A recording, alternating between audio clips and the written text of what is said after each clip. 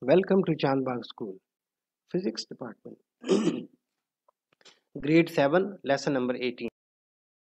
Dear students, in this lesson we are going to discuss the decay process by microorganisms. So in decay process we understand that what are organic matters and what is decay and how it occurs and how decay process by microorganisms is useful and harmful.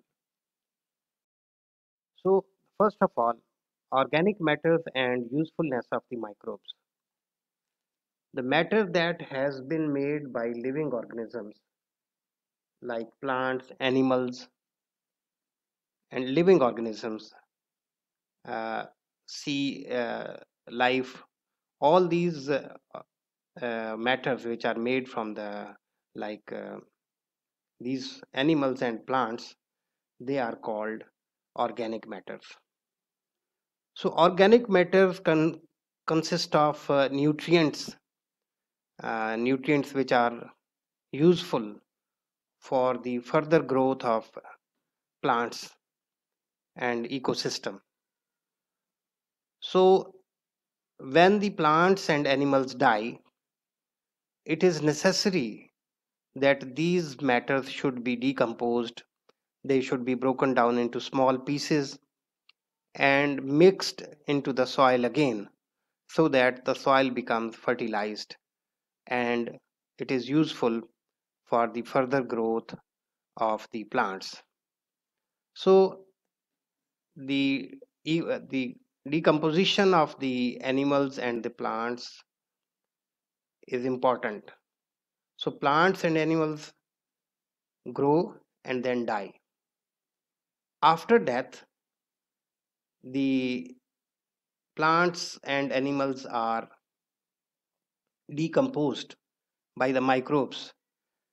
All the plants body and animals body is broken down into small pieces, very small pieces. The nutrients including nitrogen, organic matters also break, broken down and is mixed into the soil, and then it is accumulated into the soil, and this accumulated soil with the nutrients is then again further available for the uh, further growing of plants. Now if they are not decomposed, the bodies are not decomposed, then there will be remains on the surface of earth, a huge remains of surface of earth, if there is no decomposition. So the decay process is useful. This is part and parcel to growth, and decay process is also important for closed loop cycle of natural ecosystem. Every living dies and decay. Nutrients from the dead by decay is added to soil for well growth of the plants. So this is the usefulness of the uh, decay system of microbes. Now the organic matters and nuisance of microbes, like decay process of fruits, the spoiled fruits or rotten fruits. So sometimes decay process is not good for the human life. Uh, the apple, when decayed, then it is not eatable. So bacteria can cause food spoilage by breaking down the food, producing acids or other waste products during this process.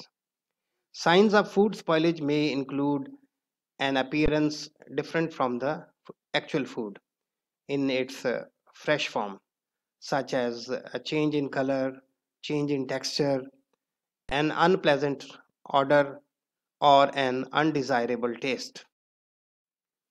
So these are the uh, usefulness and harmfulness of the microbes like bacteria, etc.